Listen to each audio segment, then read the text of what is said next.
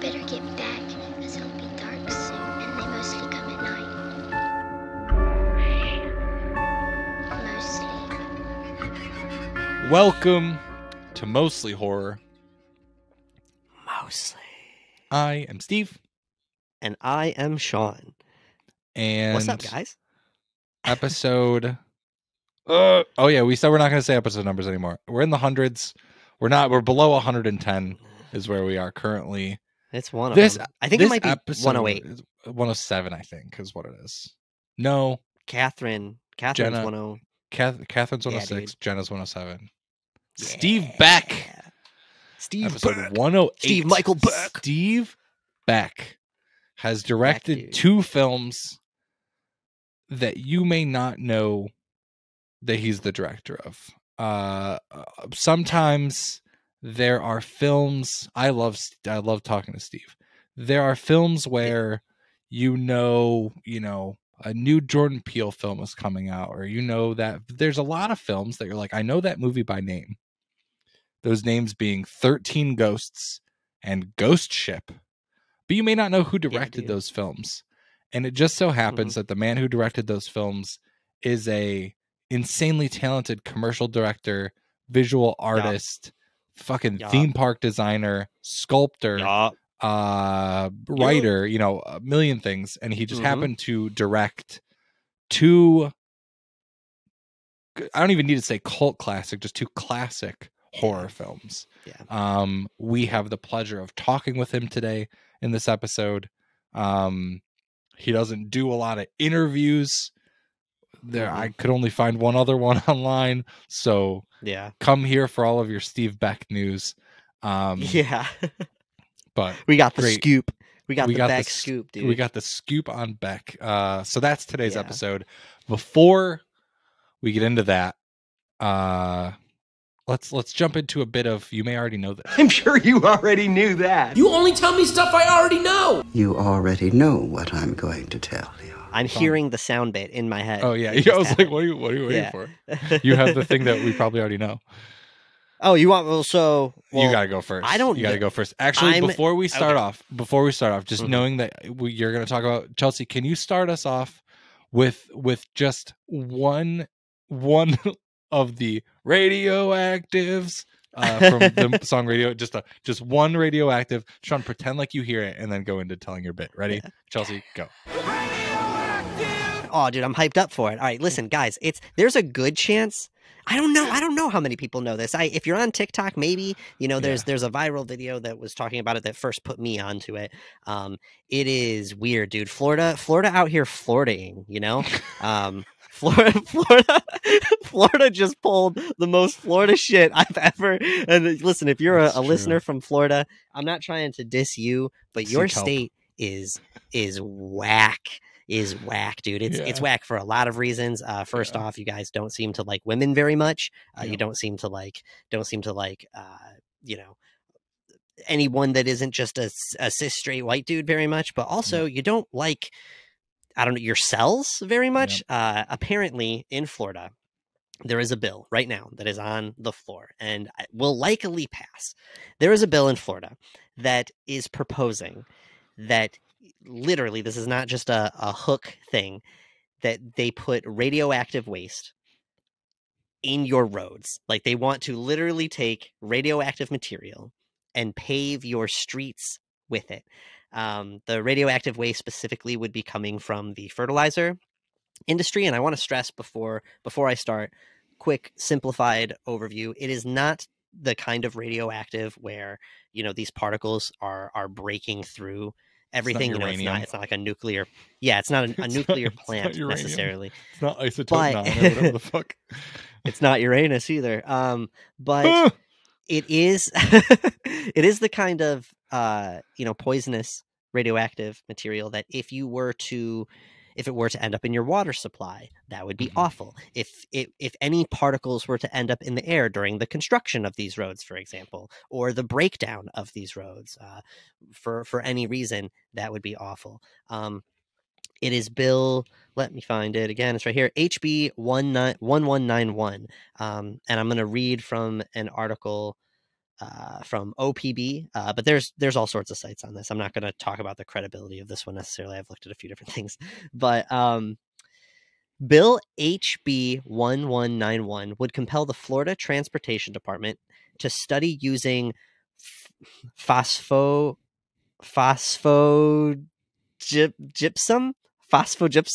I feel like I'm not saying that right. Sure. In paving projects, calling for demonstration projects using phosphogypsum. I know I'm not saying that right. In road construction, it sounds silly. Phosphogypsum. Road construction. Yeah. Gypsum's like a rock. But basically, the fertilizer industry has this overwhelming issue that they don't know what to do with their radioactive waste, which I didn't even realize that this was a problem in the fertilizer world. But yeah, they basically want to use it in roads as a way of getting rid of it. And again, it just goes into everything that I was just saying. It doesn't make any sense. I don't understand. And it's not like people that are not approving of this just don't understand the science behind it. Like, the scientific community is coming out against this. So yeah, I don't know, man. What are your initial thoughts on that, Steve? I think I'm curious. Normally they require like research into this sort of thing, which doesn't mean that it's going to be done right or whatever, but like normally they'll be like, yeah, you can do this on the stipulation that you like research it before you put it into whatever. Who knows if that's going to be done correctly. But yeah, I haven't been to Florida since 2014 maybe. I have no plans to go back. So I was about to say, I'm going to say a couple things here. Again, this is not to disrespect any of our Florida listeners. Florida, I don't know if it's like just a Michigan. I can't imagine it's just a Michigan thing. It's a hot spot. Like, everyone and their fucking mom growing up went to Florida as like a vacation. Like, our roommate Chelsea, her family went to Florida at least once a year. It's just like a regular thing. I've been to Florida several times. I have some family in Florida. I never Florida's always kind of humid, and the ocean's always colder than I want it to be when I get into it, and I've just never been ocean, like crazy about it. Yeah, no, that's not true. I've been to Hawaii and I've been to Cali, and it's not. It's West Coast. I'm sorry, I'm showing West Coast love right now. I'm sorry, guys. Oh, trust me. Yeah, I prefer the West Coast over Florida. But I will say, like, dude, my paranoid self straight up will never go to Florida again. If I found out that bill passed, I would not go. There's no explaining or justifying or anything that anybody could ever do. It's like sharks with me. There is not a situation that I would fucking go, unless if you are going to pay off all of my student loans, sure, I'll visit Florida for a day and then I'm out. But other than that, I'm not going to Florida if you have radioactive roads. What if I would pay your student loans, but you had to live in Florida for the rest of my life? Yeah, for the next 20 years where my body grows tumors and mutations. Yeah, dude, I've seen Chernobyl. I don't buy it, dude. I'm not doing it. So apparently the bill sets a deadline of April 1st, 2024, giving the transportation agency less than a year to complete its work. So all the different bullshit testing and stuff that they want to do, and, to decide if they're going to make the recommendation. But the Republican-dominated Florida legislature, wow, that word didn't come out right, legislator, approved the measure by a wide margin. So that makes sense. Republicans just chasing dollar signs before using their brains or their hearts to make any decision about anything regarding anybody ever. So fuck Republicans, fuck the politics and the politicians in Florida, fuck the fertilizer industry. And my hearts truly go out to anybody that might have to face this as a reality in their homes or in their jobs. I think of the workers that will for sure get fucking cancer. So yeah. We don't talk about big pharma a lot. We don't talk about big fertilizer enough.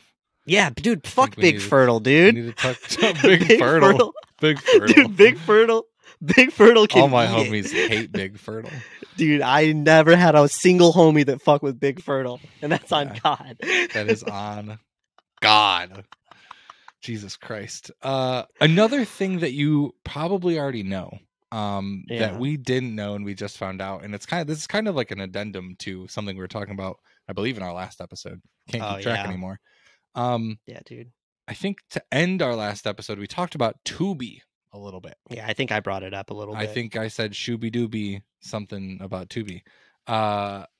We great little dance. Shooby dooby. You guys can't see that little dance Sean's doing. Tubi, I recently found out, thanks to Phil Nobile for sharing the information. Tubi is owned by Fox, which isn't the best thing. Yeah. Which means, all the ad money and that sort of stuff eventually funnels up. Right. I don't, I'm sure the people that run Tubi are great people, and I don't know anything about that, but I feel like it's worth knowing.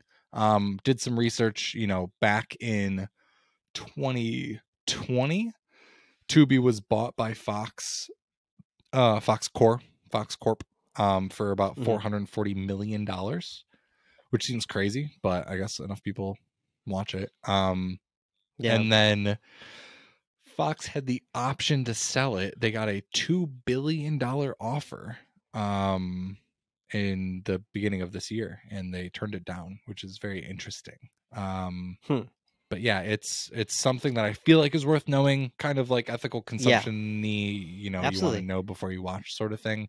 At least make it, be able to make a decision Tubi's for owned by yourself about Fox, it. and now I know that. So I'm a little confused. So I was saying I was promoting Tubi last time because it has a surprisingly interesting catalog of movies. It was like, it's free. There are some commercials in it, but I find them to be less annoying than other commercial situations that I have on streaming services. And I was mainly impressed with like the catalog. I was seeing stuff like, oh shit, I haven't seen this in forever, and Jared Kraszewski, I think, had tweeted about it, saying that people were sleeping on it. I am kind of confused. So, I mean, Fox is owned by Disney, though, right? Am I mixing shit up? Like that's the thing. Fox right? is not owned by Disney. I don't believe it's not. I could have swore to God. No, are they like different things? How did Disney bought? What am I mixing up? Disney bought. They own Fox's film and TV libraries, so they purchased like 20th Century Fox, which is now just 20th Century Studios, and like Fox Searchlight, which is now just Searchlight. But is the money all still connected? I don't know enough about like big studio money the way I will. I think the Walt Disney Company, and listen, if you guys are listening and we're not right, then like tell us. But I'm pretty sure that Disney bought Fox Studios. Like they bought Fox's studios. So 20th Century Fox, Searchlight. I don't know if there's any other ones. So it's now just 20th Century and Searchlight.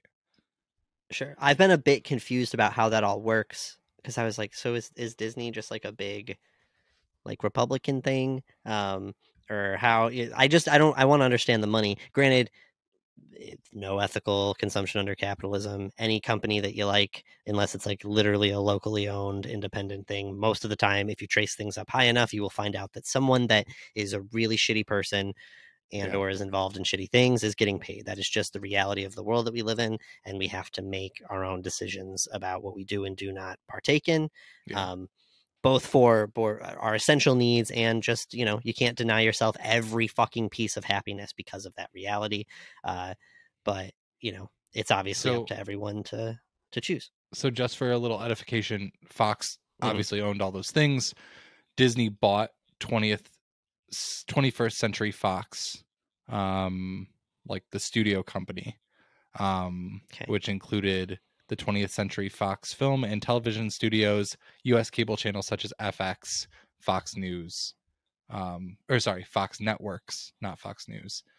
The remaining assets that were not acquired by Disney were spun off to create Fox Corporation, which is what owns Tubi, amongst many other things, including Fox News. So they are that purchase separated those things, even though the name is still there. It's like the money is Disney owns these. It's not like it owns and access to these it things. doesn't call them 20th century. It's not called 20th Century Fox anymore. The name Fox has been scrubbed from all those things. All right, cool. And yeah, I mean, it's still, Fox Corp is owned by Rupert Murdoch. Don't need to talk about Rupert Murdoch right now, but yeah, that's just that's a little bit of backstory and explanation behind who owns what here, because it is kind of confusing. So that's Tubi. I'm glad I was here to ask the big questions. Shooby dooby. Should we watch Tubi? Tubi or not to be? Tubi. Oh, that's up to you, dude. That's a good one. Damn. Sometimes I wish we had different titles for our things, for our episodes, so we could use things like Tubi or not to be. That is a good one. One thing I know for sure is this episode will be called Steve Beck or Steve Beck, 13 Ghosts and Ghost Ship. Any final thoughts before we let the listeners hear our interview? He was a really nice guy. He was so fun to talk to, man. I really did. Like, we just got done with this interview, recording this now, and I'm just in a good mood. Like, it was such a good conversation. He had so much to say. I love these movies, especially 13 Ghosts. He's involved in some big stuff out there. He's a very talented guy, and it was just so interesting to learn about his backgrounds. And I think that you guys are going to dig it, like always, man. We got shout out to the good unsung shout out to the unsung commercial directors of the world. Dude. All right. On that note, we will let you guys hop into our interview with Steve Beck, director of 13 Ghosts and Ghost Ship.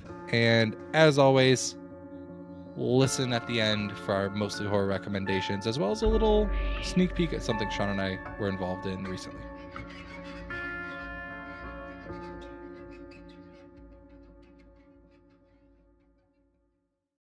All right. Today we are joined by Steve Beck. You know Steve as a commercial and feature filmmaker, as well as a visual artist and sculptor, known by horror fans for his classic films 13 Ghosts and Ghost Ship. Steve, thank you for being on the show today.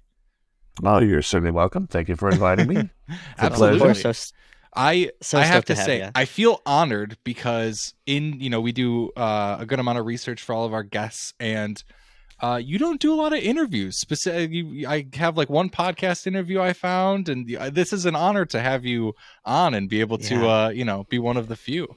Well, I think I'm part of that graying herd that's out sort of on the perimeter that just is watching from the fence post and just, I don't know.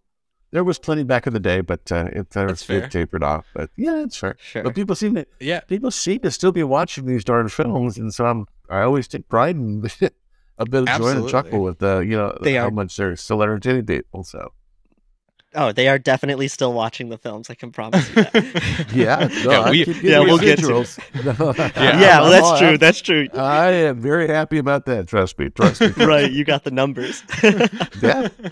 So before, obviously, we're going to talk about your films and your career. Before we jump into that, there's an aspect, something that I found just kind of in a throwaway line doing research that mentioned that you were, I guess, at one time a theme park designer. Is that true? Yeah, actually that is true. When I joined Lucasfilm back in 1988, I took over the art department responsibilities. And at the time, I worked on a couple of films for them. Indiana Jones and the Last Crusade, I was the visual effects art director on. And I also helped out on The Abyss as well, under the same auspices. And then at the same time what was happening was that George had done a couple projects with Disney. He had done an Indiana Jones ride and another one. Oh, he did Star Tours. That's what it was. Mm-hmm. And then another piece that was done for Epcot Center, I believe. And so there was all this sort of interest from Lucasfilm proper, not ILM, mind you, but Lucasfilm proper, about doing more theme park work because George had such a great time with Disney on the project. Again, this was like 90, 91. So there was a division that was set up. It was called LucasArts Attractions. And the seed money for that division came from a project that was going to be a theme park located on the western shores of Oahu. It was called Ko'olina was the location. And and so we spent a bit of time coming up with attractions work for those folks. Everything from hard rides and what to do with it. We had a series of roller coasters that actually, the park itself, the intention of the park was more a naturescape of anything, but we were embedding it within, themed attractions. So we had 3 roller coasters that kind of resembled, when they kind of came together, a helium atom. Okay. And we kind of took them back apart and went into various ways. We had restaurants, for example, that was the Titanic as it was sinking. And this was before the film Titanic. That was just kind of a lot of interesting stuff that you could play around with, because at the time there wasn't anybody but Disney, and of course Universal, of course, was doing their thing too with their properties and their content. But that was it. So it was an open book to play with. So we had a lot of fun with it for a while, and then we figured out it was all real. Yeah, it was good until we all figured out it was all real estate speculation. Oh. And there was all these real estate companies just trying to get George's signature on things so they could go out and take out all these corporate loans and run away with it. So, yeah. So again, heartbreaking. It was heartbreaking. It was heartbreaking. we did some fun stuff. We did some fun stuff. It was really cool. Yeah. It's the world of like theme park creation is something that I just recently kind of stumbled into in the last like year or so. Disney Plus has a great couple docs on like the Imagineers and building their theme parks. Yes, and watching, there's a few YouTube channels about just the nerds out there that love amusement parks and breaking down the history and stuff like that. And it's just such it is an art form with thousands of people involved. And I encourage all the listeners to look more into that. So to hear that you were a part of this and conceptualizing these amazing things, and that it was just kind of passed over or taken advantage of is really I think we like to say we were before our time, and that way we kind of walk away with our heads held a little higher than we were before. Sure. It is that industry, although again it is, it's not every day somebody needs a theme park ride, as opposed to a commercial, which is kind of why I still with commercials, frankly. Disney has done some amazing attractions over the years. And for example, if you go to Disneyland right now, there's a ride called Rise of the Resistance, and it's in the new Star Wars land, if you will. And on that attraction, if you just sort of step back and look at all the technology that they applied to that singular attraction, it's phenomenal, the study that they did just on transportation and movement and gathering a story around all of that stuff. But I mean, they are flooding every technology just to make things interesting for people to have fun with. So it's if anybody's interested out there, I don't even know where you study for that stuff. I mean, that's what I'm saying. Yeah, I don't know. Yeah, it's not like you can. It's a University of Phoenix or a University of YouTube, but there are schools now. I went to Art Center College of Design in Pasadena, and I know now they have an entertainment concepts major, which kind of, I think, sort of filters towards that. It also filters towards art direction for film and that kind of business.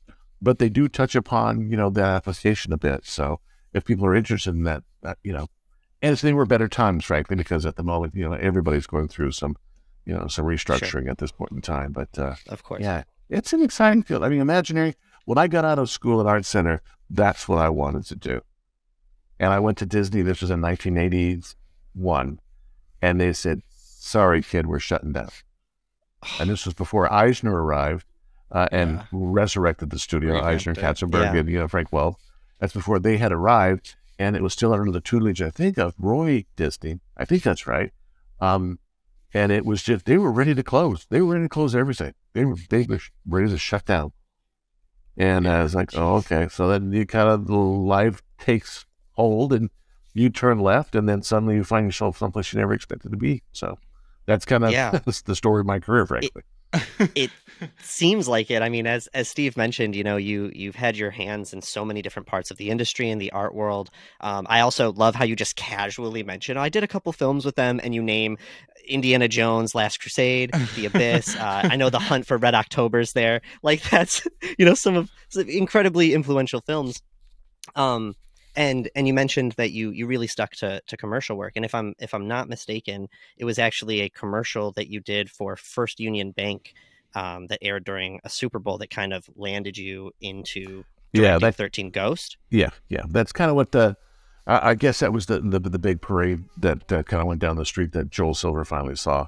We had done actually 3 years of campaigns for First Union, and we were on the Super Bowl for 3 years running with the First Union group, and they were great projects. And this was all done for ILMCP, which is ILM Commercial Productions, and it was Hal Vining and Associates was the advertising agency here in San Francisco, and it was just a phenomenal opportunity to really kind of go kind of batshit crazy with the visuals. And Hal was really pushing for us to like not make a bank commercial. Okay. It was like, whatever you do, don't show people in line smiling at the teller. And, you know, we want something people are going to say, what the hell was that? and that was it. That was the challenge. And he just let us rip, and we just had so much fun for those 3 years working on those projects. Just had a great time. And yes, you know, that got out there to the Super Bowl crowd. And yes, it was seen by Joel Silver. And eventually he just kind of said, he didn't ask me. He told me I was starting on Monday. And I was like, what? Who's this? And I went down, and, you know, when the biggest shark in the deepest end of the pool asks you to work for him, you do it. You just kind of, that's just one of those things that you just do.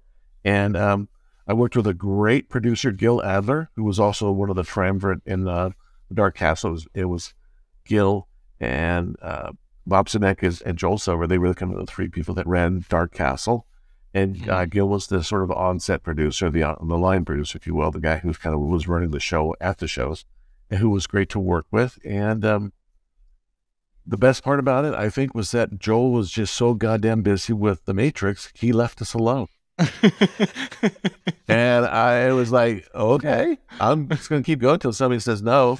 Yeah. And we just kept going, and we had so much fun with it. And I have to give Joel the immense credit of, he's the one who came up with the glass house. He didn't want some gothic thing. He wanted a glass house you could see through. And that's entirely was his invention. And it was probably the biggest part of that movie was that damn house. Oh, yeah. And you had, like, you walked into at least like some semblance of a script and things of that nature, right? Like this, you at least had pieces to work with before you started directing it. Is that true? Like the script was already we had a script. No, we had a script. There was a script, and then there was several more, as there tend to be. Right. Yeah. The first script, the writer was extremely articulate about who has to stand where in what place at what particular time to keep the clock moving in the right way. And we just like, that's just a human nature. That's not going to work as a storyline. And so that went on, but his structure is kind of what we stuck with. And of course, it's all based on William Castle's piece, right? Yeah, of course. And there is obviously, with William Castle's piece, there's a bit of tongue-in-cheek. And they had fun too, obviously, when they made their film. And then Terry Castle, his daughter, was kind of, she was one of the co-producers, and she was with us all the time. So she was always talking about her dad's work and stuff like that. So we did have a script, and it got rewritten once by a guy by the name of Rich DeVideo. I believe that was who did it, Rich DeVideo. And, you know, then it just kind of went into motion, and you just kind of just started cooking. And it was full of holes, of course, as most are. And we had, obviously, wonderful assistance from the cast on how to fill some of the gaps. Yeah. And there was a bit of improvising that happened with the production, and everybody chipped in. And I think that's what makes it such a great film, is because it feels kind of influenced by the people that actually had to say the words, as opposed to just saying the words and you having to sort of swallow them. Yeah. From Tony Shalhoub to everybody, to Matt, everybody did a great job. F. Murray, particularly F. Murray. Rod Digga. I mean, Jesus Christ. Yeah. First film, right? First film, running out of the box, and she's the star, you know? Yeah. It's just amazing once you kind of convince your actors to own it, and where they see gaps, how they can fill them very easily, or fill them more importantly, very naturally, with things that really propel the story, really take the narrative and push it in places you didn't expect to go. So that's what happened. I'm sure, I mean, it really sounds like, or at least looking at, you know, the context of the cast. I mean, Tony Shalhoub, not really a huge film actor, at least at that point. He's obviously been in movies, you know, now, but still mainly a TV actor. You have, Matthew Lillard coming off Scream. You have, Rod Digga, first film. What are there any like particular memories that come to mind from that cast, or was there anything kind of unique about their different backgrounds coming together at this time? I think the most endearing thing about that cast is that everybody chipped in, and nobody kind of nobody wore the diva label. There wasn't one on the set. F. Murray, who had obviously outscored us all, was just the kindest, gentlest person you ever want to work with. And even afterwards, when we were doing a lot of post-production work, she was so much fun just to be around and to deal with. And he had he knew what he was playing. He wasn't swinging for the Oscar fences, obviously, but he knew what the character was and how to have fun with it and how to deal with it and how to make people in the audience believe it. It had to go somewhere. And then the wonderful part about Tony's just vulnerability is really what sold the whole thing. Yeah. He was just he was a vulnerable father in a shitty situation, and oh my God, what am I going to do now? And everything else, no matter if it was ghosts or anything else under the sun, it didn't matter. It was just all about regathering his family. That was the singular mindset. And he would go out in the evenings. We were filming up in Vancouver. He would go out in the evenings for dinner. I would go out and we would just pass each other the street, and we'd just stop and talk just about whatever happened during the day. And he was just the most normal, down-to-earth kind of person that you'd ever want to work with. Just a true talent. And here's the interesting thing about Tony. By the time I got the opportunity to work with Tony, he was already a working actor. Yeah. I mean, once he started acting, he never stopped and still hasn't stopped. He's just one of those guys that will always be acting and has always enjoyed the medium. And you have to look at those kind of people like, wow, that's fantastic. I had no idea you had done so much work. Yeah, I mean, it is great. Like, you have those established actors, the ones that, just started, and then the ones that are like at the beginning of their career. Like Matthew Lillard is, I mean, the trailer for Friday Night or Five Nights at Freddy's, whatever that movie's called, like Matthew Lillard's kind of making a resurgence in the horror genre as well. Like, he's always been a fan favorite. Is he as like just kind of intense, like in the best way possible? He always just seems like he's throwing everything into his role. Well, he did that time. I mean, I know that for sure. I actually still get Christmas cards from Matthew Lillard, and I'm very proud. Really? Wow. I still get Christmas cards from that gentleman, and I wish him the best. Kind I understand understand he's doing a bit of directing now, which is really great.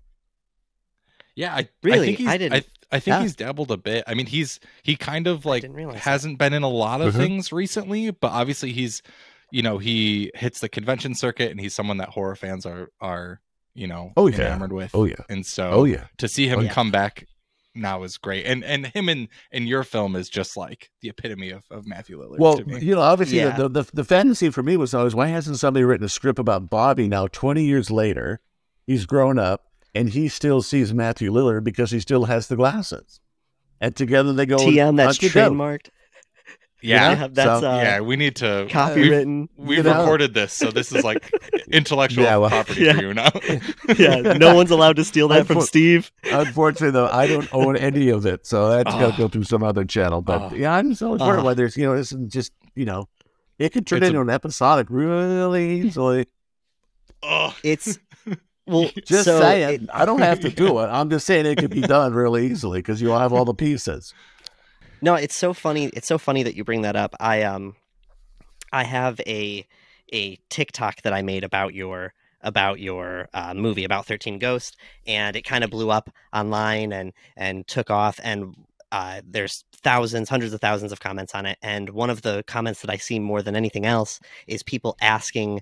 They said that they love the bonus featurette about the ghost, breaking down the history of all of them, and it's people begging for a show that explores all the backstories of all the ghosts and just explores that world. So the fact that you brought that up is fantastic. Yeah. Well, the irony of ironies, remember at the end of the film, they all get out again, so they're back out there. Exactly.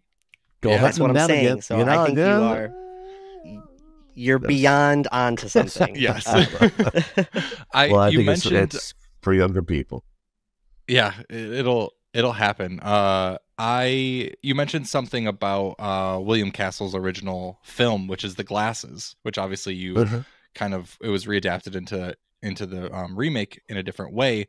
Did you ever get to experience his it was called like Illusiono, or like his actual gimmick for his original film? That was just red blue lenses. That's all. It was just like, yeah. And they just I didn't know if you watched his film. Okay. No, well, I actually purposely didn't watch it because I didn't want to sort of swallow the pill too deeply. I have this hidden and fear, if you will, about what the subconscious absorbs, and then you in turn turn it into your own invention, but it comes from a place that you just can't remember where you saw it, but suddenly now it's yours.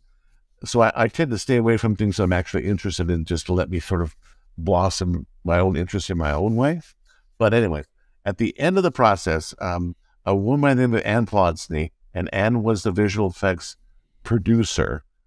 She gave me the Illusional glasses in a frame as a gift, and they were just red blue lenses. And I guess during the film, at certain points in time, the 3D kicks in. Yeah, it was. Yeah, that's kind of what it was at the end of the day. Now, when we did our film, there was a lot of talk about doing something as part of the experience, and we looked around. Now, again, keep in mind this was back in 1999, 2000. Yeah.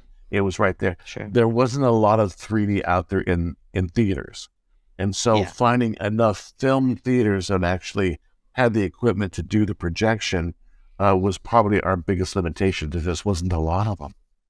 Yeah. And this was a Dark Castle picture, which is designed a very specific way to make a lot of money and was a little bit of seed. So we weren't going to go out there and revamp all these theater chains. It just wasn't going to happen. And it was unfortunate, but that's just kind of the way it was with that. Yeah. Yeah. I think as fun as that would be, I know that when they make 3D movies, a lot of times they choose different shots and compositions than they might have chose otherwise. And so I think that the film does perfectly fine without it.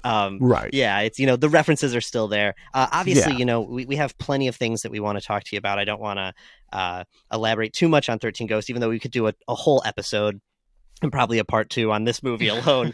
I do want to bring up, you talked a little bit, you've mentioned the visual style, and I think that's, the film is heralded for its visual style. The glass house being one of the coolest sets that I've ever seen in a movie. I just was wondering if you could talk a little bit about building the atmosphere, from that set design, mixing this witchy spell look with this very like technological modern set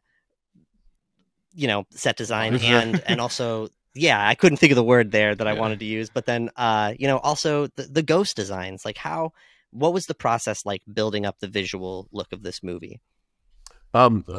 Luckily, I mean, you remarked about this earlier, you touched upon the first union campaign. The production design was the same person, a guy by the name of Sean Hargrave.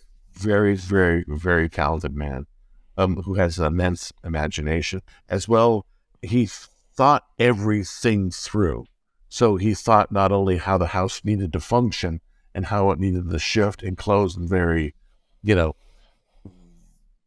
engineered, in a very engineered fashions, but at the same time, he also knew how old it needed to feel. So you had all the exposed mechanics everywhere and stuff like that. He thought it all through. I mean, from soup to nuts. Now, on top of that, and this is the more interesting part about it, this was a very unique set in that every sheet of glass that we used had to be 1/2-inch safety glass. And if you have ever picked a 4x8 sheet of safety glass up, you're going to need about 4 or 5 guys. It's heavy. One sheet. Now, we had to do the entire house. So essentially, we had to build a steel superstructure as opposed to just plywood and 2x4s. We had to build a steel superstructure to house all that glass. It was literally, we built a skyscraper 2 stories tall inside the soundstation in Vancouver, and it's the only way we could do it in order to hold the weight of the glass house. Wow. It just we couldn't do it any other way. It had to be had to be steel. I think it was like 4 or 6 or 8 inch box steel structure, steel columns running everywhere. And it was literally like we built this. You could have took this thing out and bolted it to a foundation, and you would have had a house. Wow. It was incredible. and Sean had to go through all that engineering and all that safety precautions with all of that glass to make sure it was all working and make sure it was functional. Yeah. And then the other issue that we had to have beyond this, doesn't even get to the production design itself, was the literal fear of all those reflective surfaces. We bet our lives that we were going to see each other every day in the reflection of the glass. And it only happened once.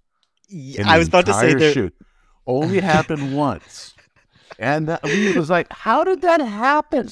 But it was just enough of the shift of an angle, and everybody was required to wear black, of course. But it was just a miracle that happened that way. So, again, a lot of that, I just have to give credit to Sean Hargraves for his brilliant production design and thinking this shit through, and it worked. And we also had the mid-break of the whole thing was we shot the first half of the film, the first half of the schedule, and at the very end of that first half of the schedule, that's when we blew up the house. And then we went out, then we filmed all the junkyard stuff for 2 weeks of nights. And during that 2-week portion, they rebuilt the house back up with glass again, and then we picked up where the story left off. But that's the only way we could do it. Because they had to rebuild the house to make it the basement. Oh. Yeah, okay. So the first half of the schedule was from the ground floor up, and the second half of the schedule was from the basement down. So they just had to reset everything. We still had to have all the glass and everything, but of course there was no more furniture and all that other stuff was gone. It was all the ghost chambers at the end of the day. So there was that. It's so convenient that you could just blow it up. You're like, well, I'm done with the top floor. Yeah. So now we're just going to do the explosion part. Right. It was a fun evening. It was cathartic. Oh my god! Oh, I bet it's. I do want to say I've watched this movie. I love this movie. I have seen it since I was a little kid. I've seen this movie hundreds of times for sure. And it was prepping for this interview was the first time I ever noticed the reflection. Like I've watched that movie so many times and I missed it every time. And somehow the other night rewatching was it a hall shot? Was it in a hall? I think it was a hall shot. It's Tony is on the ground and I don't even remember who's like talking with him, but it's like an intense scene and it is in the hall. And so the glass is kind of there, but yep, you just see, I couldn't tell if it was you or a cameraman, but you just see like half of, it's so good. It's charming, you know? We couldn't figure out, and it was like 50 guys all in that hall at the same time, you know, cameramen and focus pullers and key grips and everybody else are wedged in there to make sure it worked. And then the other part about the glass house, and this was more, I think, script driven than anything. You know, you start Monday at one portion of the house, and then you work your way around the house, and by Friday you're back where you started. Because it's a glass house. Yeah. You just saw, I was just here. Why haven't we gone someplace else? Well, the glass house. There was that. But you don't ever want a 4x8 sheet of glass falling on you. It's no, of course not. Of course not. Nope. I do have to ask a little bit about the ghosts specifically. Even the drawings, the black Zodiac drawings of all their characters, and then obviously their costume design. What all went into that? It just seems so fun. It's so impressive that you were able to, you know, it feels like a small cast movie, but you technically have like these 12 iconic characters. What was the process like building them up? We actually had the screenwriter. We sat down with the original screenwriter and kind of talked about each ghost, took a bit of articulate notation, and then I went to a sketch artist that I knew from the ILM art department and hired him on the side, did a side hustle with him, and he sketched up his interpretation of every ghost that he read about. And that became kind of the basis for the arcanum, if you will, all those sketches and that stuff, and that kind of vibe kind of projected out from there. I could have done it because I wasn't talented in the way he was with the horror genre, but he took to it like a, Dr. Water. Oh, they're amazing. I'm wondering where those sketches ended up, if the studio has them locked away somewhere. I'm sure Joel has them, tucked away somewhere. Okay. But, yes, yeah, cool. He has. But I was looking for him the other day, as a matter of fact. Frank Thomas? No, not Frank Thomas. Anyways, the guy was just an amazing artist, and it kind of came real naturally. We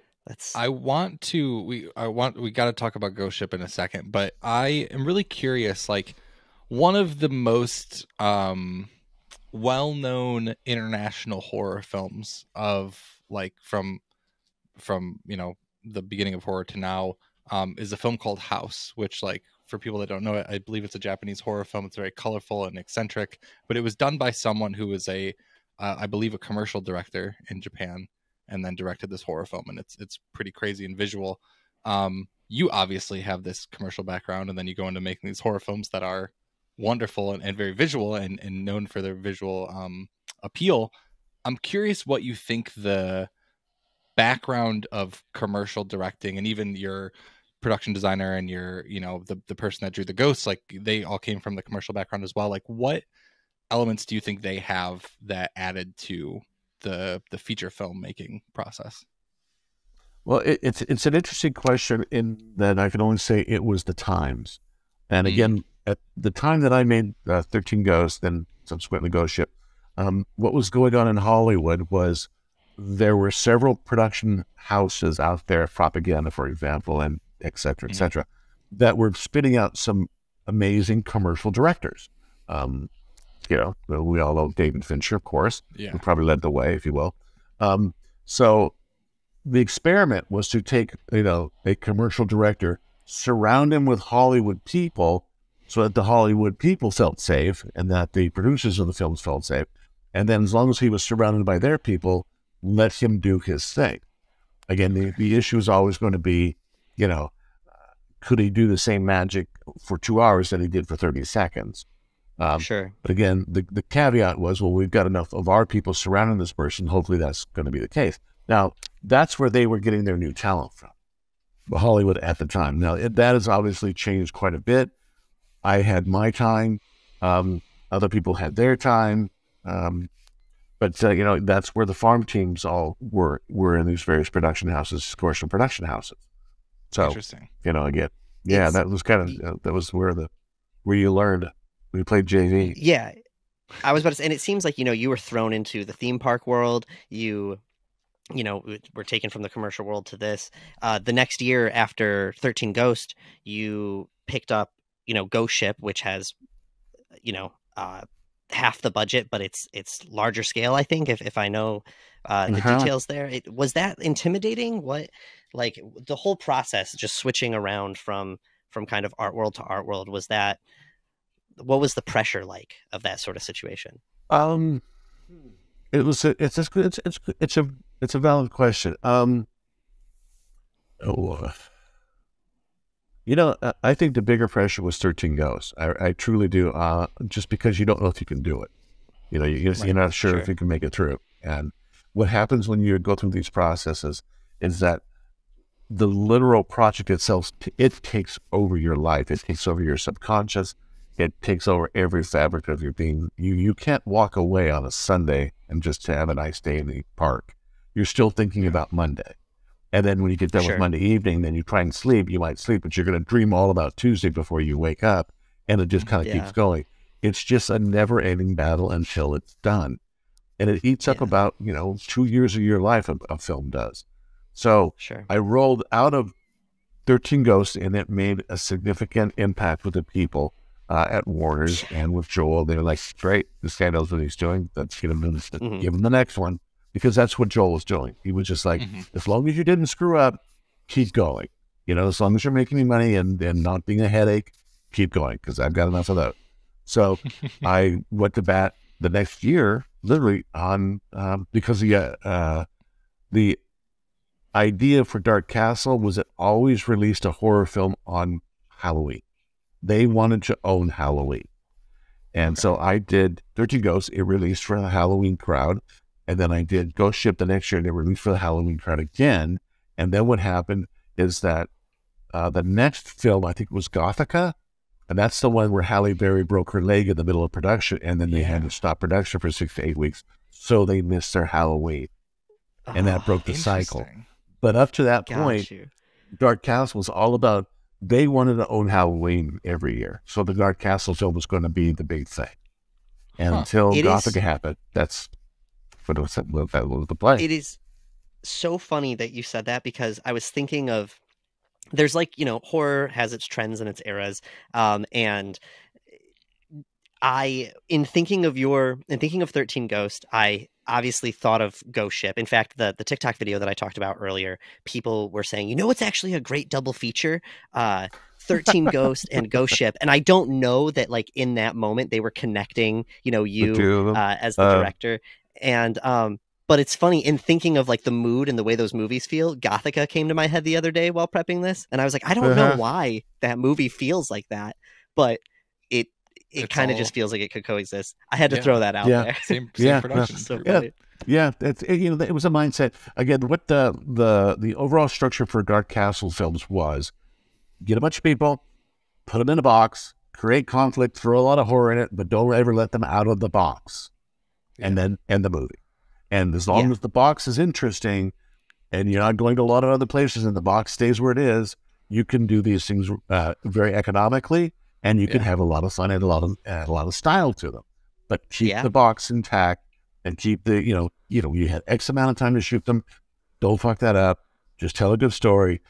Do what you got to do, but keep them in the box. So as long as that's if that's all the requirement was, boy, you can go anywhere with that sort of. Yeah, it's a good concept. Yeah, yeah, and only blow up the box if you have to. Yeah, blow up the box and sink it. Well, we've sunk it on the second movie, so I was going to say. So your second box is a ship, which is a slightly bigger box than the first box. It was a big. Right. And Ghost Ship is a great film and has many great parts, but you have one of the most iconic opening scenes. Dare I say in cinema, but in at least the horror genre. Yes. Can you like? Yeah, that's the best part of the movie. Yeah, it's the opening. Listen. I love the film. I wouldn't say it's I don't know if I'm going to say it's the best part, but it's definitely one of the most iconic like mic drop openers of a horror film. Yes. Is that something that you read it and you're like, oh shit, we're going to start off like, pretty hot and heavy with this, or like what's kind of the process going into directing that iconic scene? Well, you read the words and you go like, what? We're going to cut everybody in half on the first reel? And that's how we're going to start? Okay. Thanks for a great opening, and then I hope the rest of the film holds up, because I'm not sure where we're going from there, for Christ's sake. But but again, the thing that really kind of made that opening work so well was the music. It was the music. Yes. That theme song came in, and that set the tone, and all of a sudden, here we go, off on the races, So it was different. Yeah, well, completely different than 13 Ghosts. Yeah.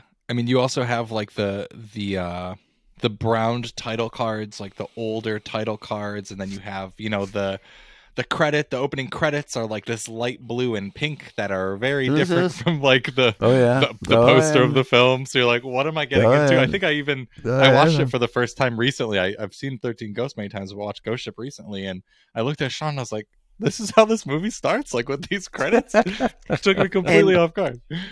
Right, and I've known for years. I know you're not a huge horror fan, but as a horror fan, one of some of the most fun that you can have is showing people these movies that you love that have these crazy things in them. And Ghost Ship is just one of the most fun movies to show someone, because it's so fast and the tone is so lighthearted that they're confused, and they ask something like, "Is this how this starts?" And you just have to sit there quietly smiling. Just wait. Oh, we're gonna have some fun. Give it about 3 minutes. But again, I had no training in that. I know how to shoot a can of soup. I did Sure. the 90s. We didn't cut anybody in half when we were doing dog food. It was just so you have to trust other people that this is what they want to see. So that's kind of where it went. Yes. But you nailed it. You nailed it twice, back to back. It's, I want to talk, I want to bring up going back to 13 Ghosts just for a second, you cut a person in half in that movie too when the door closes on the lawyer, and it's another one of the most iconic deaths of all time. With one of the best so lines. I just have to. Yeah. What does he say? No, Rod Digger says, where'd the lawyer go? Oh, did he split? He split. Yes. Yeah, that's what Yes. it is. No, she That's what it is, just came the up with that pun. word. And she just came up and walking out the scene. What? Oh my God. I hope that was The editor probably had to. Right. No, the editor probably had to fight the urge to go, but after it, you know. Exactly. Well, that's kind of like, that's how I always viewed horror. It should have that sort of lightheartedness, but I am not a horror fan, so I don't know. But that's just the nature of stories. As a horror fan, I would say, yes, it depends on the movie. I like movies that are truly just heartbreaking and messed up all the way through, and they don't give you a moment to breathe or smile. But I also love ones that, that are all fun, or I think that your movies are in this perfect, they're so unique. They kind of stand apart from anything else, and they're this perfect combination of both. Those with how lighthearted they are and how kind of like weird, especially like the house in 13 Ghosts, it puts you in this world that you're completely unfamiliar with, and there's parts of it that are so funny, but then you have deaths like that are really visceral and almost like shock you. So you have this really good up and down that you do tonally. Right. I do want to ask, with those deaths, I guess I'll pose this question to 13 Ghost and Ghost Ship, but how, you guys put all this effort into your sets. You clearly are using a lot of practical sets, makeup, things like that. You didn't just lean into CGI, but there is a lot of CGI in these films. With like the splitting in half scene, how did you guys go about that on Ghost Ship, I guess, to start? Like, how much of that is practical and CGI, and how did you create the effect? Well, let's see. It was all in camera effects. We didn't have money for CG. Okay. So we made a lot of false torsos and slid them apart just enough to kind of sell the gag. Cut to it was a lot of that. It was a lot of your imagination fills in a lot more than actually was on film. Again, because we didn't, our budgets were limited. We didn't have a lot of money to go to town with CG. To that, nope, there is no CG here. So a lot of it was practical. We worked with some great guys from K&B Effects, and they brought all of their knowledge and how to do this. And it's not like I know how to cut a bunny in half, but they seem to have a very they are pages of pages. How would you like your beef, sir? Right. So it was you just kind of you figure it out shot by shot, and you figure it out so you are selling enough of it so the overall illusion is intact. Yeah. And there might have been, a couple of shots where we had to use, somebody who saw a hole in the floor, you stick his torso through the floor, then you put the rest of it on top, and you pump a lot of blood out of it, XYZ. Just a lot of stuff like that. And then you also use a lot of, folks that, are disabled, and we used, amputees in some cases. That's used fairly frequently, and you go to town with that one. There's even one of our 13 ghosts, I think, didn't have a head and didn't have any legs or anything, just walked on his hands. And that was all just, that was a guy. We found a guy. It was like, okay, I'm good with it. So that's what we filmed. That's one thing that's crazy that I know Sean mentioned with Ghost Ship is like, I mean, based on what I've seen online, like it has half the budget of 13 Ghosts, but it seems grander, and you do so much in it that it's at least on the same level as 13 Ghosts, if not more, in terms of it seems like the practical work that went into it. So to know that it's mostly practical is wild. Well, then at the same time, what also saved our bacon was the Australian dollar was half of what an American dollar was. That's true. So that's why we filmed down on the Gold Coast, down in Australia. We got 2 for 1. That's why our sets became so large, and I think we had 25 cents on that film because it was half the budget. I love that. A lot of movies just will throw, and there's value to this, but we'll just throw people in front of a green screen for most of the movie. and it doesn't look as good. Like there's all this money that goes into CGI. Yeah. But I mean, I think of the ballroom scene in Ghost Ship where, you know, he's in the old version of the room that he's in, and it slowly transitions into, you know, it's kind of like a The Shining moment almost, it feels Right. like, and it slowly transitions with all those ghosts, and it's just beautiful. It still holds up today.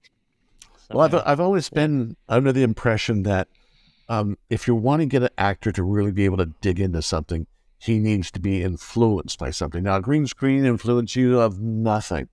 So at the end of the day, you, as an actor, you are struggling to find something amongst all that stuff. Yeah, I think the stuff that they're doing now, for example, with what they call stagecraft, where it's the LED domes and you go in there, laziest fucking filmmaking that I can imagine. Everybody, they're directing from the craft service table, for Christ's sake. That's what they're doing, and it's just like there is no work being put into this.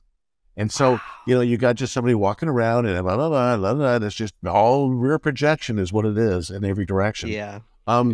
You take an actor, you embed him someplace where he's not been, and you surprise him with what's going to happen there, you're going to get a completely different performance out of that person. Just because that's human nature, and that's what we do.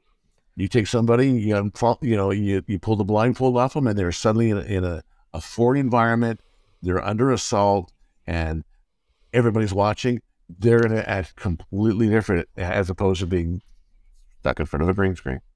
Yeah. You just get, Steve Beck, you just get better performances. It's just the nature of it.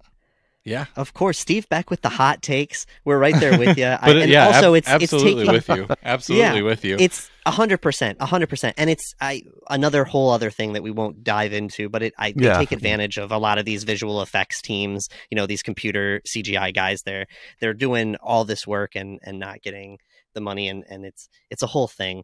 We do want to jump into, you know, you made these 2 movies, you've touched on all these things, and lately you've been focusing on a lot of sculpture stuff. We peeked at your work and it is awesome. I'm so curious how that transition happened and how you kind of got to the fine art world side of stuff.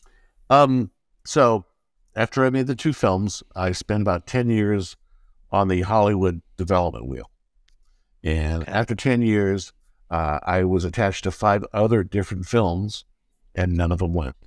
And again, as you spend 2 years trying to get something someplace, after a certain point in time, you just have to ask yourself, you know, is it really worth it? And I told myself at a certain point in time, as an artist, I want to be my last client. And so when I was done, after that 10-year period, I was also sort of wrapping up on my commercial career too, as well. That does also have a shelf life, and you do age out of those careers, like it or not. The old guy in the room doesn't always work anymore in a very youthful culture, if you will, and rightly so. And everybody wants fresh blood. Everybody wants to take ownership of the new thing. There's talent coming through the door all the time, and to take advantage of that, you have to just kind of go through these processes. Well, when you get to the point where you're kind of spotting the writing on the wall, I decided to go back and try sculpture. Now, I had met an amazing sculptor at ILM, Richard Miller, who recently passed away, an amazing artisan, worked on so many different films at ILM. He was just the kindest, most gentlest, most talented guy I've ever met.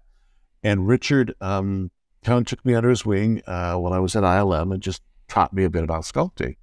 And so when I came back to this point in my life where I said, okay, I want to do something finally just for me, just for my own edification, just to explore my own artistic side. And so the sculpture work kind of came into play, and I was pursued it for about 5 years. I did 2 different versions. I did a fine art sort of approach, and that's, I think, what you see online. Then I also did a very commercial art approach, which was a lot of surf sculpture. And it was just a variation on the theme, if you will. And then after that, I finally discovered what they meant by starving artists. Okay. So yeah, I mean, I know that life. I know that life. You know, it's wonderful while you're in the middle of it and playing with all this clay and doing all this stuff. It's just a lot of work to be an artist. It's hard sometimes, you know. And as artists, you know, you're always putting yourself out there. You're exposing parts of yourself that are quite vulnerable. And Sure. when it's not the hot thing, you kind of wonder, what the heck am I doing this for? X, Y, Z. So it was a point in my life where I really wanted to just sort of say, indulge yourself. And my wife was very much, indulge yourself. You've earned the right after 35 years to do something for yourself. Yeah. So that's what kind of brought me into the sculpture world. And I did that for about another 5-7 years. I still have, the work still shows in galleries. And I'm still infatuated with the medium. It just, I don't know. It just was something I had to do for myself when I moved on. Yeah, sure. I love them. They're so interesting. Figure is great, and it looks like you're working in bronze. Bronze and found object. Yeah, I was about to say bronze, and I wasn't going to use the term found object, but that's exactly what I was trying to, in our notes, trying to find earlier. Yeah, this reoccurring theme with the cans, and you do this other stuff, and there's an element of story to it. Well, again, at the time, I was just interested in sort of deconstructing the human condition, human relationships, how we kind of put ourselves out there. What does it mean? How do you challenge assumptions? Was essentially the theme of that campaign, if you will, or that line of pieces. And everybody seemed to enjoy it. I sold them all. So I guess we enjoyed something. I was going to say, whether or not I wanted to pursue that for my life, I don't know. If they're in any galleries in New York, I would love to know so we can check them out in person, because I love seeing them. All the West Coast. They're all the West Coast. I can't drive that far. I guess that's fair. No. So what I've done since then is I've gone back into, I went back and got quite serious about writing. So I've got a manuscript that I'm trying to shop around now, based on, it's a YA dystopian fantasy,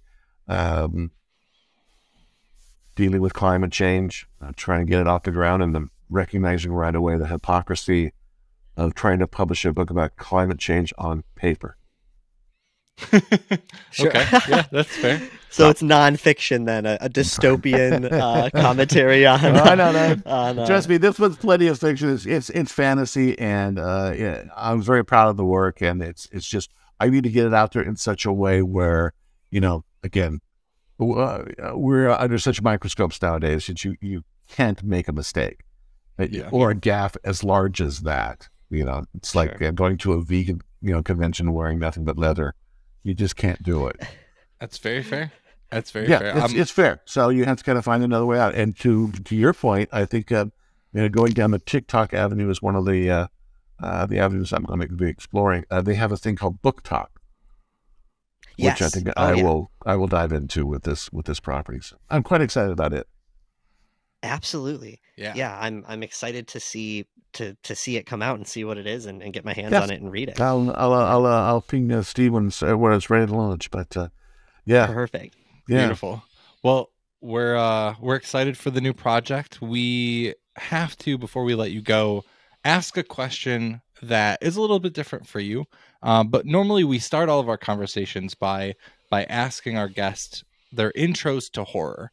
I know that you're not a horror fan, but I would be curious if you could, recollect any early exposure that you had to the genre, if there's any reason or memory behind why you don't like it, if it influenced you in a negative way or made you feel a certain type of way that you just didn't want to watch them anymore. I'm curious if you remember any of those first exposures to the horror genre.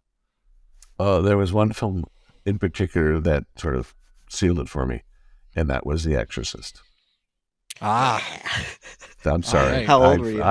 I must have been 12 or something. It just frightened the living daylights out of me, and I couldn't cope. I had therapy the whole 9 yards. It was just the scariest thing I've ever experienced. Yeah. I think The Exorcist is. There's been a few people. Hands down, The Exorcist is the most frightening thing I've ever seen. Wow. There are a few people that have brought that up on the show as an early one for them. I know that my mom, my first time watching it, I watched it with my mom, and she was like, "You need to be prepared because this, it is an intense movie. It still holds up today, of course." Yeah. It was the one that did it to me. Yeah, it just scared me out of my wits. I told never went back. Never want. There's enough bad news and enough horror just opening the paper. I don't want to go down this road. But again, when I got involved with this whole circus, it was like you did horror films to prove your mettle, and if you did well, then they would graduate you up into other genres of filmmaking. But the horror films, they made money, and they made them quickly, and you couldn't fuck them up too badly if you listen to what people said. So there you go. If you can do it that, so everybody, when I got into the film, feature filmmaking, everybody that I knew was doing horror films because that was how you paid your price. That was your ticket in. And they were cheap. Honestly, it's kind of one of the ways to still do it. You know what I mean? Like you can make them for a smaller budget. You can, like, a lot of indie films are horror films because you can experiment more and get away with more. So it's interesting that it's like different, but yet the same, with, the kind of like era of filmmaking. And also just to The Exorcist, it's funny, people will talk about the film that like started them, the first horror film that they saw that either deterred them or got them into it. And sometimes you're like, I don't really get that. Like, that got you into it or that put you off of it. But The Exorcist is so like cut and dry. It's just terror. It's disturbing. Yeah. It slaps your soul. It's just not. It doesn't take prisoners. I was just fetal should have been so the log long. line.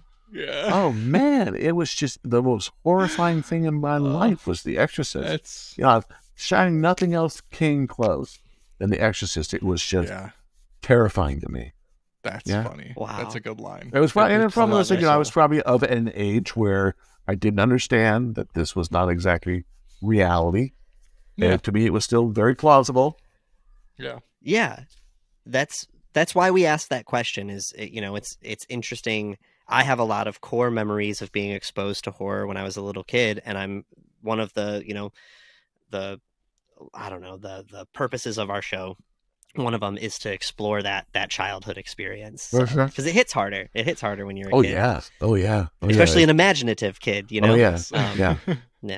And that's why I think I'm kind of proud of my films because they do we did take the edge off a little bit. We sanded down the roughness. We kind of there's plenty of blood and all that stuff, but there's always a chuckle coming soon.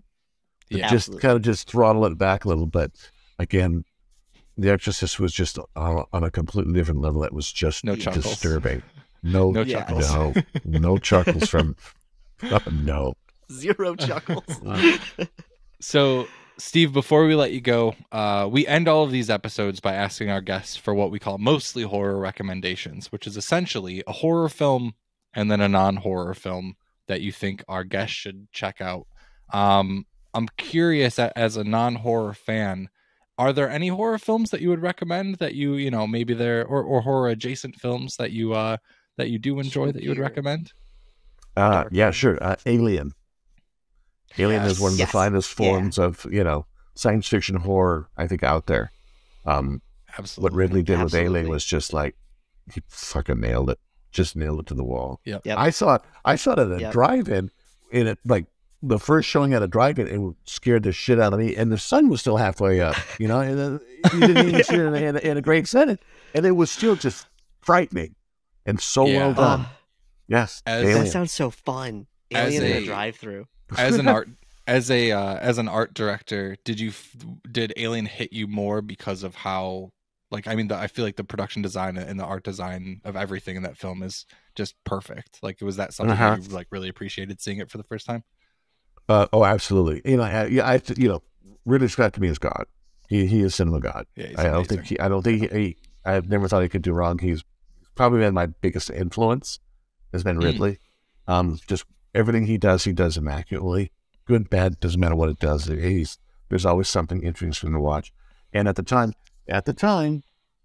Ridley was a commercial director. Yeah. Both he and Tony, that was their bread and butter.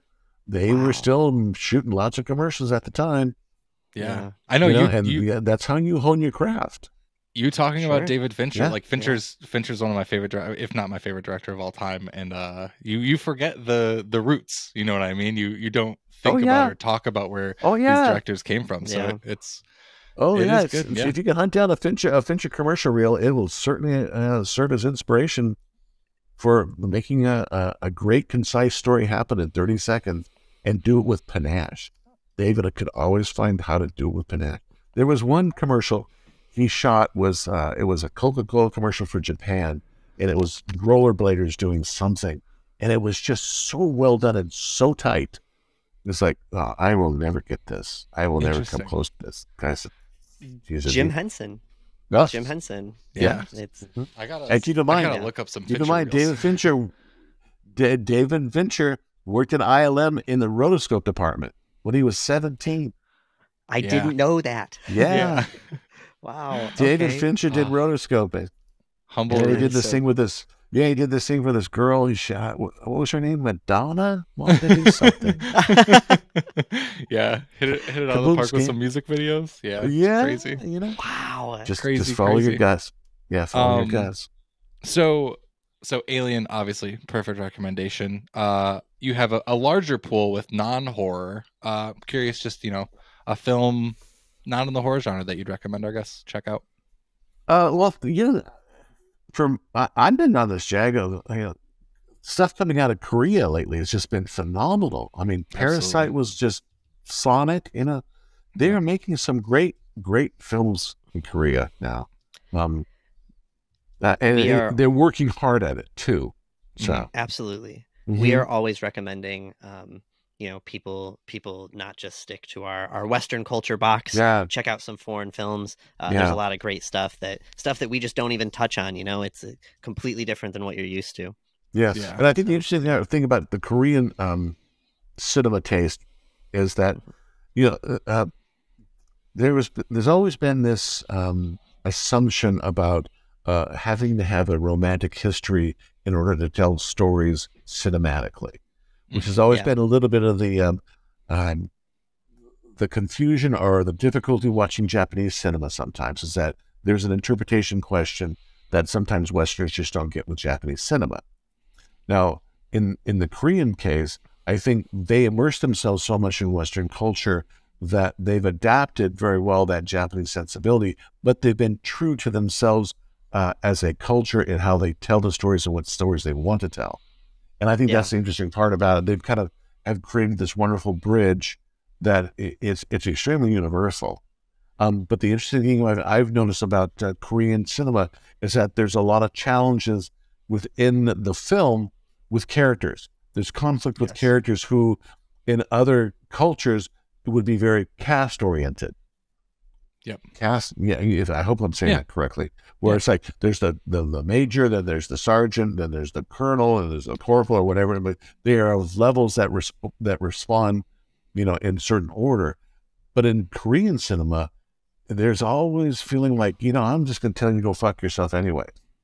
Yes. This freedom to be the individual in their films is really kind of cool. Yeah, I think that's. I mean, to note some big ones, like Old Boy is a very specific example of that. Like Park Chan-wook's films are amazing. And there's another one, like his new one, Decision to Leave, is phenomenal. And one of the fact that that wasn't nominated for best cinematography was mind blowing. But there's a film called Burning that was recommended to us that I haven't watched. But it's supposed to be one of the best Korean films of the past decade. Yeah, Burning. It's fine. And this is gonna make me want to watch that as soon as we're done. So, same. I couldn't remember that. Can't say enough great things about Korean cinema. So completely. But even Parasite is just like one of those movies that you have to see. Oh yeah, it's just like this is unbelievable. And then you find out it's not really a fictional story. Really, kind of then boggles your mind. Like there are homes like this throughout Seoul, everywhere, because that's what they lived under, that kind of threat. And it's also great because you didn't know that, Sean? I did not know that. No, I like how you could just tell by the dumb look on my face. I had no idea. What? Yeah, no, those kind of homes were built, and they lost track that there were other parts of the homes that weren't even there or acknowledged because they were so afraid of northern invasion. That makes sense. Makes sense. It's like how many? It's like the guy who had the bunker in the backyard. Your next door neighbor you grew up by. Yeah, it's the same thing. Yeah, crazy. They're all over the bunker. Yeah, Sean's gonna have a bunker. That's a whole other conversation. Sean. He's gonna go. Don't even get me started. Well, Steve, we really appreciate you coming on the show and chatting with us. Again, can't say enough how much we love your films and your work in general. So really appreciate this. And if anyone that's listening to this hasn't watched 13 Ghosts and Ghost Ship for some reason by now, they're classics. Do it. They are must watches. Yeah, do the double feature. Yeah, do the double feature. Yeah, it's a great double feature. Great double feature. You gotta do Get some snacks. Make it happen. Make it happen. There you go. Well, it's been a pleasure, gentlemen. Well, thank you Steve, very much. Yeah, it's been great, and thank you again for coming on.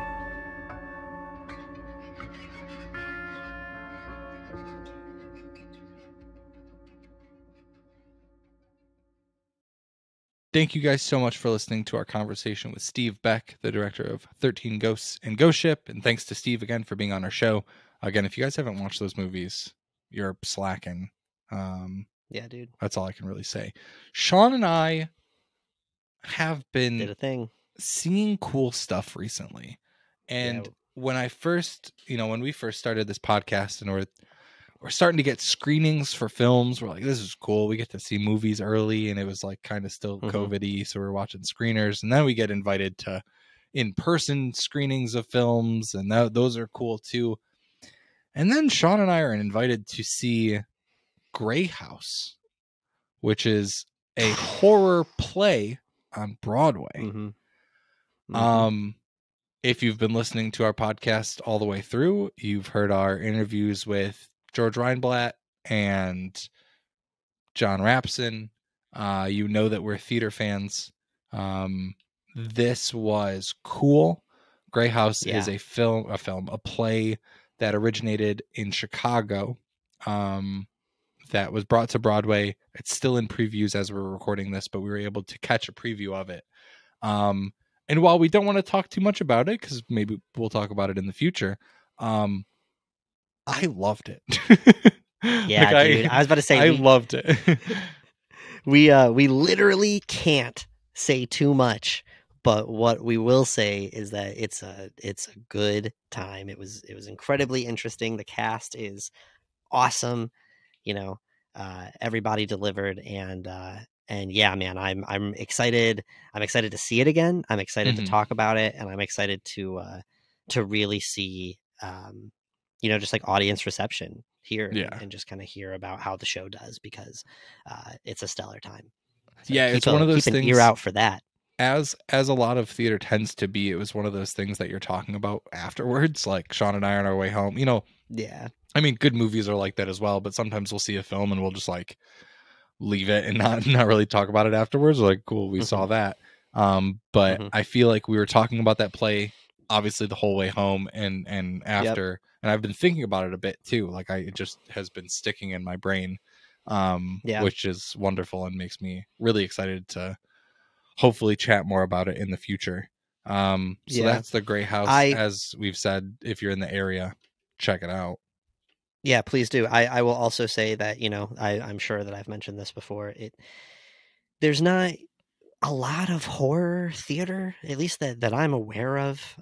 And being able to experience horror in a different way, than just, reading it, watching it, playing a game, the more immersive, the better. It's just so fun. It was this exciting experience, as horror fans here, all of us, you can kind of become desensitized, and you can, even though it's still amazing to consume this content, there's this safety and this, you're used to it at a certain point. And so finding a way to experience the genre in a different way, and especially in this personal way, this more intimate way, is just super exciting. And I seeing this show has me excited. Like I'm like, that can work. That can totally work. 100%. And I just want to see more. Just give me more. Yes. So. Yeah, I agree. If you haven't been exposed to a lot of theater in your life, but you like horror films and you're like, I wish this was more immersive.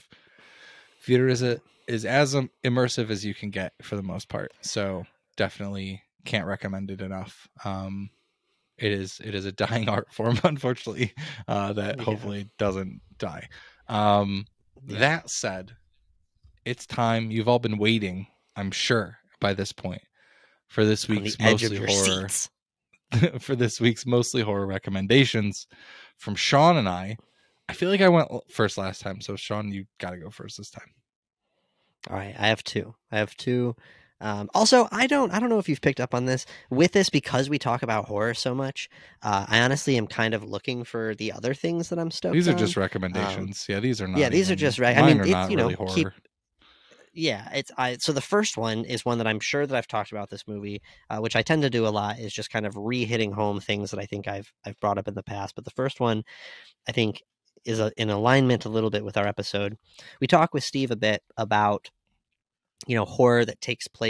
horror scenes in movies and things that take place in movies that are not really horror. And one that always comes to my mind is something that just scared the shit out of me is a moment in Hook, which is a movie that I love. So I'm going to re-recommend that everybody check out Hook. I'm talking about the Boo Box. It is a short scene in the movie. It is a trunk that Hook puts pirates in when they are bad, when they are naughty, and they do some things to people in them. I'm not going to spoil it for you if you don't remember, but yeah, I'm going to go ahead and recommend Hook. And the other thing that I want to recommend is, and you probably have to help me out with it actually, is, dude, the Japanese house song that you showed me earlier was so good. It was so good. And you reminded me how much I liked the Japanese house. So good. I love the Japanese house. Love their new single, whatever it's called, something baby. That came to my mind a second ago. Yeah. Sunshine Baby, dude, a fucking jam. So everybody should listen to that song. So I guess I'll just add the Japanese house. If you have never listened to them, Sugar Pill is one of my favorite songs of all time, probably my second favorite song of all time. One of the Japanese house's like earliest singles. Their new album is called In the End It Always Does, and it comes out on June 30th. So I am ecstatic. And the Sunshine Baby that they just released is the third single of this album that they've put out. It's a bomb. It's very good. It's a bomb. Yeah, I don't know what else to say besides it's very good. The Japanese house is amazing. So, what about you, Steve? What are your recs? All right. I just have one. I feel like I don't think I've talked about it. I don't think so. I hope I haven't. Is it? I don't know. I'm now like feeling like I've talked about it, and now hey man, we really if you're hitting it home record. Twice, we need to record what we. Yes. What we. It's hard, dude. It is hard. But what do you got? I'm recommending the new Genndy Tartakovsky series, Unicorn Warriors Eternal. I think I talked about this in a you probably already know this segment, but I don't think I recommended it. All right. Thank Christ. This is confirmation that Steve fucks with it. Genndy Tartakovsky is a part of our lives. He created Dexter's. He went to the same college that I dropped out from, so I got to throw that out there. Whoop whoop. Represent. Shout out to Columbia College of Chicago. He created Dexter's Lab. He created Samurai Jack. Did you get he back did, to the first Samurai Jack? Put your talk back. He did Primal, which I admit I have not seen all of, but I have enjoyed everything that I've seen of it. I love what I've seen. He was, a writer on Powerpuff Girls. He's touched so many things. Yeah. And he directed the Hotel Transylvania films, which again, haven't really watched. I didn't know that. He did all three of them. Okay. All three of them. No shit. Okay. So yeah, all three Hotel Transylvania films. But his new project, which is released on Adult Swim and then HBO, it may just be called Max by the time that we're talking, but it's called, again, Unicorn Warriors Eternal. And the series follows a team of ancient heroes protecting the world from an ominous force. Throughout history, unicorns have symbolized the virtuous, appearing to ensure that goodness reigns. When the reawakening of our heroes comes too early, they find themselves in the bodies of teenagers. And And yeah, Boom, boom, boom. as with Samurai Jack and even Dexter's Lab, but more so Samurai Jack, that's a little bit more adult, I would say.